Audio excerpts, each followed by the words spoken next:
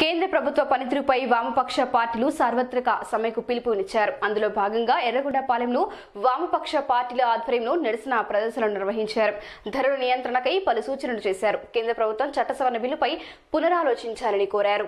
ప్రకాశం జిల్లా ఎర్రగొండపాలెంలో ఈ రోజు వామపక్షాల ఆధ్వర్యంలో కేంద్ర ప్రభుత్వ వ్యతిరేక విధానాలకు నిరసనగా దేశవ్యాప్తంగా జరుగుతున్న సార్వత్రిక సమ్మెలో భాగంగా వామపక్షాల ఆధ్వర్యంలో సమ్మె జరిగింది. ఈ సందర్భంగా నాయకులు మాట్లాడుతూ కేంద్ర ప్రభుత్వం నిర్ణయాలతో రాష్ట్రం విచ్ఛిన్నమవుతుందని, పేదలు బతికే పరిస్థితి విషమంగా ఉందన్నారు.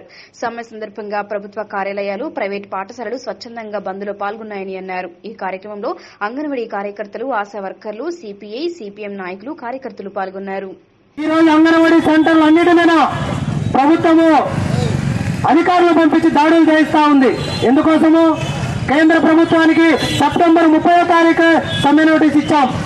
రాష్ట్ర ప్రభుత్వానికి నవంబర్లోనే సమ్మె నోటీస్ ఇచ్చాం. మేము జనవరి 8వ తారీఖు సమ్మెకి వెళ్తా ఉన్నాం.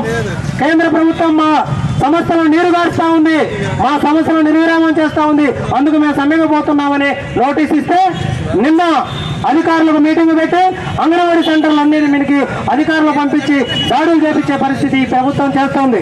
అలాంటి ప్రభుత్వానికి వ్యతిరేకంగా మనం అందరం నిలబడకపోతే కనీసం ఉద్యోగం కూడా చేసుకునేవారు. ఈరోజు మధ్యాహ్న భోజనం దాన్ని స్కీమ్ వర్కర్లుగా పెట్టి